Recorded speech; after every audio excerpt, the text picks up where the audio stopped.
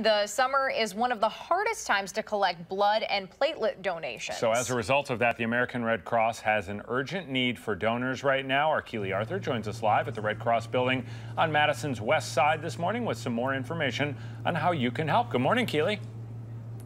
Good morning, Adam and Danica. Well, people across the country and right here in Dane County have answered the Red Cross's call for donations, but the shortage still remains pretty critical. I have here with me Rick Rosneck of the Red Cross to explain why we are seeing such low levels of blood and platelet donations.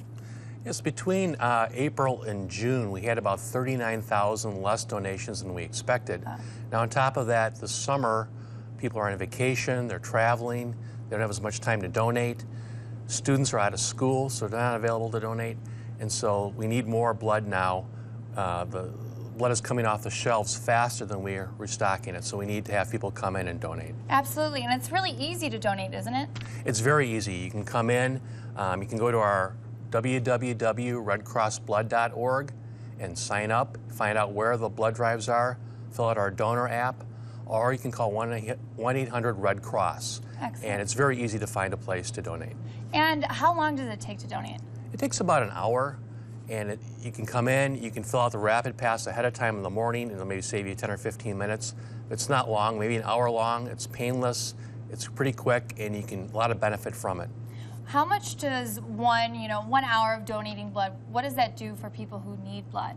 It basically supplies blood on the shelves for people who have accidents, for people who have surgeries. You can save someone's life by basically coming in for an hour and giving blood. That's awesome. All right, well, thank you so much, Rick. And as the Red Cross has said, they are in a dire need for blood and platelet donations. If you want to help, you can head over to the Madison East location. That's at 2109 Zier Road. They are open from noon to 6:30 p.m. Or you can head over to where I'm at. That's at the Madison West location at 4860 Sheboygan Ave from 11 a.m. to 6 p.m. Monday. And if you want to get a full list of places to donate, you can head over to redcrossblood.org and just type in your zip code. And I'll send it back to you, Danica and Adam.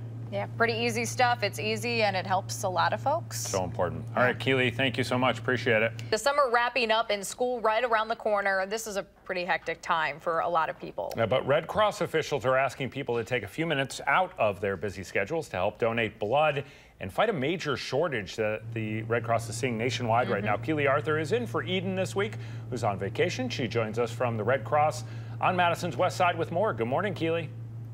Good morning. Well, the need for blood and platelet donations really never stops. In fact, every 2 seconds in the U.S., someone needs blood, which is why this situation is so dire. And I have here with me Rick Rosneck of the Red Cross, and he said that things are a little bit more difficult because we're missing those college kids this time of year. That's right, Keely. Donors ages 18 to 24 constitute about 25% of our donors. Wow. So when they're gone and not available, that's a significant impact on our total donor registration. Absolutely. I was a student here and I gave a little bit more blood when I was a student than I do now, so definitely something to think about. And you said it's pretty easy for anyone, though, to come down to here and donate. Sure, you can come down here to donate. You can go to redcrossblood.org, put in your zip code and find where the local blood drives are, or you can call 1-800-RED-CROSS. We also have a donor app that you can register on, and a rapid pass where you can do your health history the morning of donations. Saves you some time, so it's really easy to do it. Absolutely. And does the blood that is donated here, does it stay local or where does it go? We take care of local needs first with our blood, but we also have a national inventory system where we can ship blood to areas that it's needed. Absolutely. And you said it's a really quick and painless process. It is. It doesn't take long. It takes about an hour at tops. It's painless. You can come here, you can have snacks, you can talk to people. It's really a pleasant experience, so everybody should come down and try it. Absolutely. Thank you so much, Rick. And as Rick said, if you want to donate, there's really 2 locations to go to today. There's one on the Madison East side, and that's at 2109 Zier Road. They're open for donations from noon to 6:30 p.m.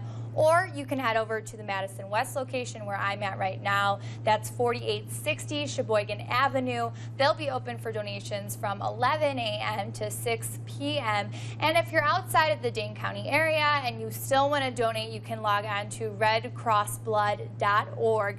You just type in your zip code and you can find the nearest donation center to you. Danica and Adam?